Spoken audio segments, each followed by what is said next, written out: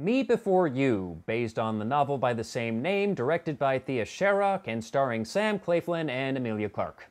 This movie honestly wasn't really on my radar, but I got an email about a free early screening, so I figured, hey, if it's free, what the hell?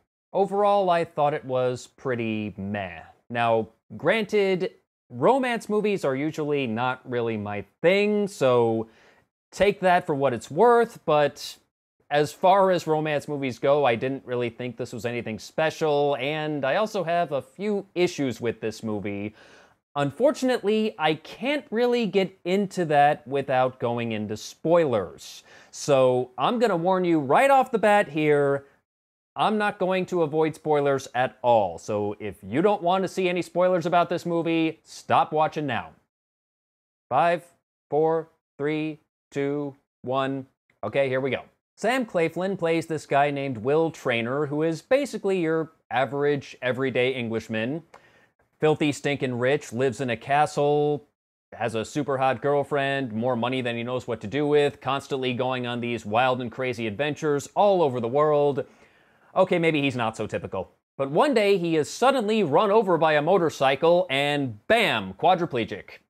No more skiing and skydiving for him, he's now confined to a wheelchair. And that super hot girlfriend has left him and is now marrying his best friend.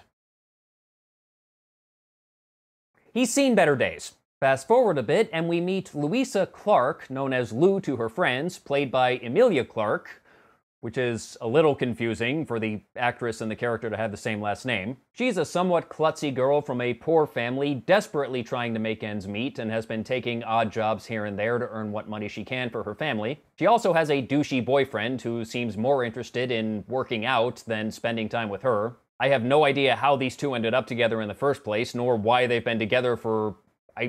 I swear the movie said they were together for 7 years. I find it hard to believe anyone would stay with this guy for 7 years, but whatever. She somehow gets a job as Will's assistant, despite being horribly underqualified and having no experience whatsoever for caring for someone in Will's condition, but, you know, the plot says she must be the assistant, so she is. At first, Will wants nothing to do with her, or with anyone, really. He's kind of an asshole to everyone. But Lou is determined to make this work and keeps doing her best to get on his good side. And if you've seen these kind of romance movies before, you can probably guess where this is headed. Eventually, she does get on his good side, and they end up falling in love, and she dumps the douchey boyfriend, yada yada yada. Very predictable stuff. Until the twist comes in. It turns out Will has decided life is not worth living as a quadriplegic, and he wants to end it all. He has already worked out the details with an assisted suicide facility in Switzerland. I have no idea if Switzerland actually has such things, but in this movie they do. And he told his parents he would wait 6 months just in case he changes his mind. And when Lou finds out about this, she of course tries everything in her power to change his mind and convince him that life is indeed worth living, and it turns out she fails. His mind was made up long ago, and he only gave his parents 6 months in the hopes that during that time they would eventually come to terms with it, which ultimately they do, and Lou does as well, and they all respect his decision, and that's the end. Now, as far as the romantic angle of this movie and the whole, person falling in love with someone terminally ill, that has apparently become a thing, like The Fault in Our Stars, but how did that become a thing? I don't know. But anyway, for that aspect of the movie, I don't really have a huge problem with it. I mean, it's not my cup of tea, and like I said, the whole thing is very by the numbers, but there's nothing overly wrong with it, I suppose. It's just, typical romantic cheesiness. And I'm sure there's an audience for that sort of thing.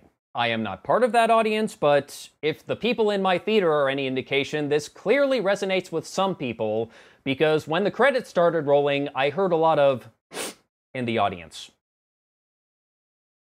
There was a fair amount of whole lot of going on. So either I was in a theater with a bunch of cocaine addicts, or this struck a chord somewhere. I do, however, have some issues with the way this movie chooses to portray people with disabilities. This is probably the safest portrayal of a person with quadriplegia that they possibly could have given us. Because, yeah, being confined to a wheelchair for the rest of your life would suck, and that would certainly be a big change from the way this guy used to live, but apart from that, this guy wants for nothing. He's still filthy rich, he still lives in a fucking castle. Not many people can say that. He's constantly being cared for by his parents, and his own personal nurse who takes care of all his medical needs. Really makes me wonder why they needed to hire Lou in the first place. She doesn't really do much at first except make tea. And I'm sure it's an excellent cup of tea, but did you really need to hire someone for that? And yeah, his girlfriend left him, and that sucks too, but the reason she left him is because he became a raging asshole and drove her away. This is easily the best kind of life any quadriplegic could hope for. I'm sure this does not do any favors for anyone in the UK or indeed the rest of the world who suffers from similar disabilities and may not have access to the same resources he does. And I'm sure they would also not appreciate the idea that a disabled life is somehow not a life worth living, because that seems to be the attitude the movie takes. And because of all the advantages he has over the average disabled person, his woe is fucking me attitude rings a bit hollow. Yeah, that kind of change in your life would suck and suck hard, but you could have it a lot worse, dude. Maybe the book handles this better, I haven't read it, but the movie did not do a very good job of convincing me that his life was all that miserable. Sure, he says he's in constant pain. He says a lot of things, but the #1 rule of movie making is show, don't tell. And it doesn't do a very good job of showing us that he's in pain. This is partly because he seems to come from one of the wealthiest families in England, and also partly because Sam Claflin only has 2 facial expressions in the entire movie. This, or this. That's about it. For that matter, Emilia Clarke seems to have the exact same 2 expressions, except she cranks them up to 11, so it's more like this.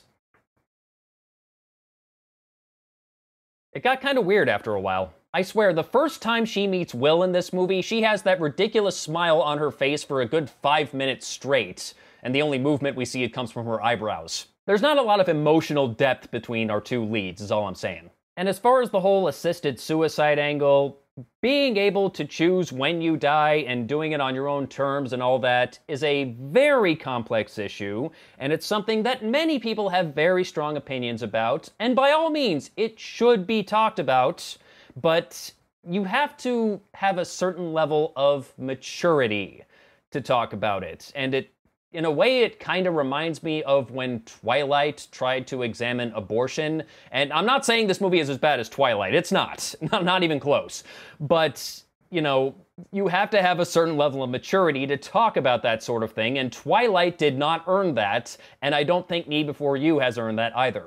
And again, him being filthy rich helps him out a lot in this case, because he has to go all the way to fucking Switzerland to do this thing, because I imagine they don't have any assisted suicide facilities in the UK, at least not officially. And the average person who might want to end their life on their own terms might not be able to afford such a trip since they don't have access to the same resources. This is made all the more strange by the movie's tagline, "Live boldly."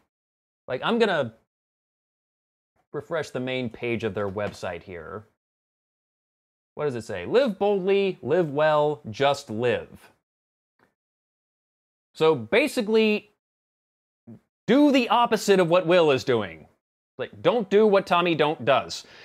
I'm getting some mixed messages here. He's not living boldly. He doesn't want to live at all. That's kind of the point, isn't it? His girlfriend Lou gets to live boldly, largely thanks to a large sum of money that she inherits from him after he dies. Doesn't seem like this movie is telling disabled people to live boldly. It seems more like it's telling them to go ahead and die already so us able-bodied people can get on with our lives. And I'd like to think that's not the message they intended to send, mainly because I'd like to hold on to what's left of my faith in humanity, but I could easily see how you can interpret it that way. And maybe this is just a case of the marketing department not fully understanding the movie. I hope it is, but yeah, it's a bit troubling. Now, from a technical standpoint, there's really nothing wrong with the movie. It's shot well enough, And apart from the two leads, who could have used a bit more emotional depth, like I said, the cast is pretty strong. It's got quite a few people you'll recognize, even if you're not from the UK. Of course, Clay Flynn was in The Hunger Games, and Emilia Clarke is on Game of Thrones. It also features two of her Game of Thrones co-stars, Charles Dance and Samantha Spiro, Doctor Who's Jenna Coleman, Harry Potter's Matthew Lewis, and a cameo from Joanna Lumley for some reason. I have no idea why she was there, but whatever. It's unfortunate that the story wasn't really good enough for this cast, and maybe there is a good story buried in here somewhere, perhaps if the writer was willing to take a few more risks, or indeed any risk at all. As is, I found it mediocre, but like I said, this movie clearly resonated with some people that saw it, so it has an audience, it's just not me.